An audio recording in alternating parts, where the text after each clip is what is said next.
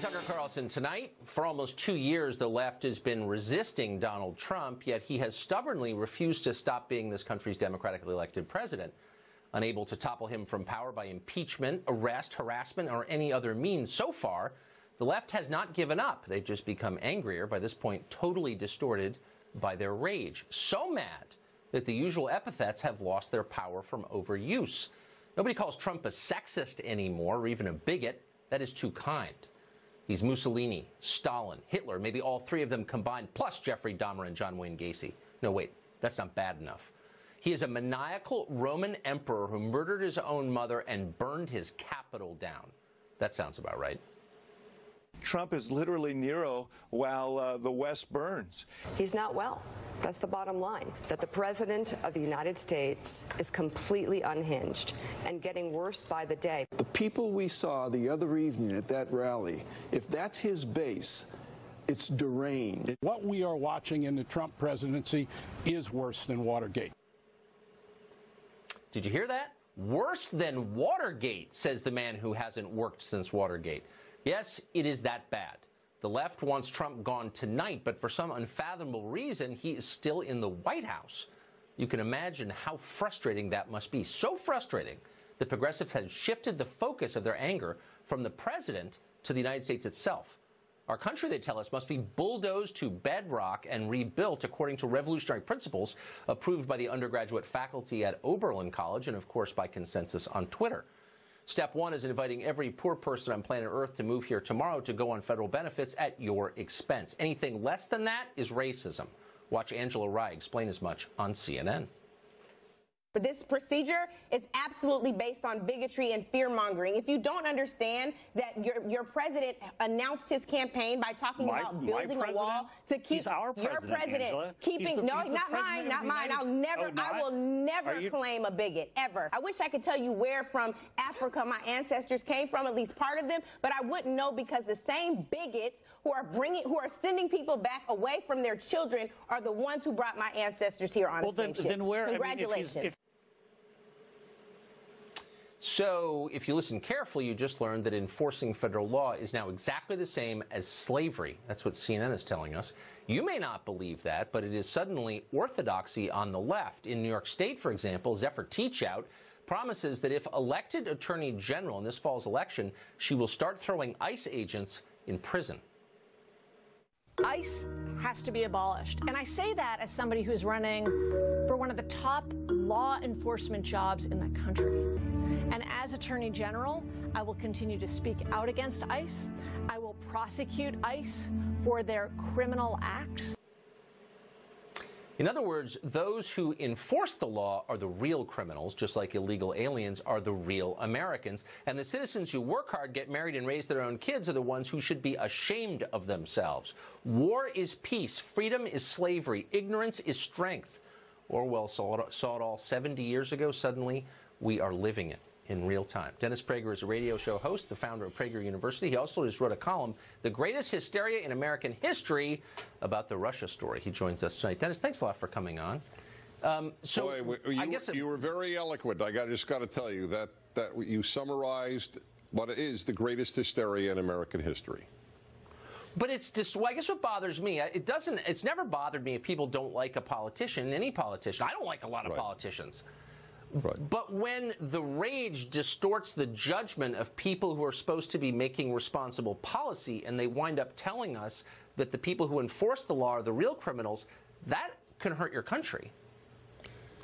Well, everything they're doing can hurt the country. I mean, calling the man a Nazi and all his supporters are Nazis, comparing the Helsinki conferences they did on MSNBC, for example, to Pearl Harbor and Kristallnacht. Kristallnacht was the opening of the Holocaust. As I wrote in my column, I think a lot of college-educated kids have no idea what the Holocaust or the Nazis were. So right now, I think for millions of young Americans, Nazi means a German Republican in the 1930s and 40s. That's the distortion. That's the evil that the left is perpetrating right now. And I might add, as a Jew, the silence of most Jewish communal groups on the desecration and trivialization of the Holocaust shows you how deep the roots of leftism are in communal life in Jewish life and, for that matter, Protestant and Catholic life. It's a very, very serious moment we're living in. As a literal person, I keep asking myself, how would I respond if I believed what they were saying? And I think people do believe what they're saying. So if you really thought there was a Nazi in the White House whose immigration policy was designed to hurt people on the basis of skin color, what wouldn't you do if you really thought that? Right. Well, if you're consistent with your beliefs, I don't quite understand why you wouldn't try to murder the president and, for that matter, any Republican. A Nazi really, or at least be wounded, or at least be beaten. As Woody Allen has in one of his movies, they said, well, we should take the Nazis to court and so on. He said, actually, I think a baseball bat is far more effective. I think that is what we will see. And because that's what's logical. That's what you do to Nazis. I guess the thing that surprises me the most, having lived in Washington most of my life, is the silence from the responsible Democrats, and there are some, and I know them, actually. I don't think, for example, Chuck Schumer, much as I disagree with him, wants to destroy America or is mentally ill, or I think he's probably appalled by a lot of this stuff. I got to believe he is, but he's not saying it out loud. Why is that? I don't think he's appalled, frankly. I think that the belief is that anything that will work should be used. Also, this is really important because I've devoted my life to moral thinking and moral philosophy, that you don't consciously desire. I don't believe he consciously desires to destroy the United States. Of course not. But that's irrelevant. It is what you do, not what you intend, that morally counts. And what the Democrats are doing now, becoming a left-wing, no longer liberal party. Listen, Alan Dershowitz, lifelong liberal, major Hillary Clinton supporter, voted for Hillary Clinton, said to me, and people will see this in the film No Safe Spaces that Adam Carolla and I are making coming out next year. It's not a plug for it. I just want you to know where you can actually see it. He said, as a Jew and as an American, I far more fear the far left than I do the right. It's remarkable, Alan Dershowitz. And if you're over 30 and you grew up watching Alan Dershowitz, it's amazing we've gotten to a place. Well, he's a liberal, not a leftist, and conservatives have to make that point every day. Thanks. There are very few liberals left. I mean, that's right. That's the point. There are. You know who the liberals are?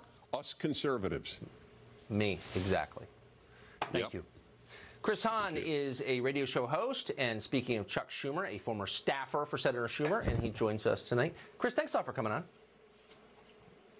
Anytime, Tucker, you know it. So people say all kinds of lunatic things on cable TV shows. Happens on my show. I get it. I tend to kind of discount a lot of that stuff. Right, for sure. What bothers me is when office holders or people seeking to become office holders start parroting that same language. So I'm just trying to figure out what's acceptable now on the Democratic mainstream, of which you're a part. So I'm going to ask you a couple questions, and you just tell me honestly what you think, and it will be a marker for where we are, I think. Reasonable people talking to each other. Should we abolish ICE and begin criminal prosecution against ICE agents? No, but we should reapply some real rules to ICE. I don't like the way ICE is being managed right now by the current administration, but I don't believe we should do away with it. Maybe we got to rebrand it at some point. Yeah, that sounds fine. I'm always for making federal agencies better. Doesn't bother me. That's a totally different thing. There are anywhere between 15 million and 20 million people living here illegally, illegal aliens in the country. How many can we deport? You know, I think we should start by deporting criminals, people who are actually engaged in crimes other than crossing the border. What I don't like is what I'm hearing today about 11,000 spouses of active military families being deported by this administration under the zero tolerance policy. That alarms me. It should alarm you. It should alarm your viewers. We have men and women serving overseas in war zones and their spouses being kicked out of the country right now, and that is intolerable to me. When you've got 20 million people, foreign nationals, living in your country illegally, still, I don't think you can call it a zero-tolerance policy. There's a lot of tolerance for illegal immigration. How many biological genders are there? There are 2 biological genders. See, I'm not sure you can be a Democrat. Do Americans... Yeah. Look, I think people should be allowed to identify with whatever they want to be. I agree. Right. I agree. And I think we should respect people's decision to call themselves what they want. But they're two. Look, you want to be called, I'll call you whatever you want to be called. I completely agree. It's when you start telling me that science is false, as many Democrats are, that I start to get nervous. Do you think Americans have a constitutional right to own a firearm? Yeah, I think they do have a constitutional right to own a firearm, but I think that there should be reasonable restrictions placed on that right, and I think there should be a background check on every gun, and we should know where every gun is at all times. Do you think it is better for children to grow up with a biological mother and father than not to? I mean, not always, Tucker. I mean, I think it's a best case scenario if you have two not always, people but raising is them. it the best? Is it the best I don't case? think that. Is it better? Is growing up with two parents better than being raised by a single mother in general? Look, I was raised by a mom. Not a tough question, right? And she was single for a while, and it happens in America. And I think we want to see people raised by two loving parents, whether it be two moms too at some time or two dads at some time. But I think it's better to have two people in a parenting. But is it better if they're the biological parents? Is that the best case scenario? Of course, there are lots of different ways that kids. I mean, I was raised in a non-traditional family. I get it. I'm not attacking anybody. But is the ideal the biological parents? As long as it's a. I think they should be raised by two people who love and want them. Okay. Just checking. Sometimes so biological we're not saying that Tucker, in a perfect. Is that the best? Is that the best case? World. Yeah, that's all I'm asking. In a perfect world, you'll have two biological parents who want you, but we don't live in a perfect world. We live in a very imperfect world. I'm not saying that we do. No. There are some people, but there are some people. Right. Okay, there are some people. Look, there are all kinds of permutations. I'm just saying, what's the ideal? And I think many on the left are unwilling to say that the ideal is the ideal. I mean, if you could have anything, you would have two biological parents who love their kids. Let me ask you this. No, you agree that's totally fine. I'm not going to hassle you on this. Yeah. Oh, you're going to get attacked on Twitter for saying that. You want to revise your remarks? If there are two loving men who are in a committed relationship raising a kid, I think that's a great thing. Okay. And if there are two loving women, I'm not attacking anybody. I just want to know what the ideal was. But you can't say that because you're afraid of getting attacked. I know that there are a lot of people on the right that are against that, but you know it is. I'm not saying that, but I'm not making that. Hold on, I'm not making that case. I just want to know what the ideal is. And last question: is abortion for the purposes of sex selection, which is very common around the world, is that immoral? To abort a child because you don't like the gender. It's almost always girls. Is that okay? Planned Parenthood supports it. Do you? Is there a moral problem with that? I don't like to cast moral judgments on anyone for any reason. On sex selection, abortion, you're not going to judge that? Do, but Why? I don't believe. Look, my Bible tells me, "Judge not, lest you yourself be judged." So I don't judge. I'm not asking you to judge anybody. I'm not asking you to judge anybody. Personal choices. Now that is not something I think should be appropriate. But I don't think the state should have a role in that kind of thing.